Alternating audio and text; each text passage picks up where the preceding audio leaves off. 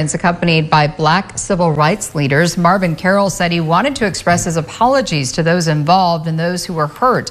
Carroll added his kids are half Hispanic and that his actions were not racially motivated. However, Lesbia Toll Morales says while Carroll apologized publicly, neither she nor her daughter have received a personal apology. I think he should have called to apologize to my daughter and I.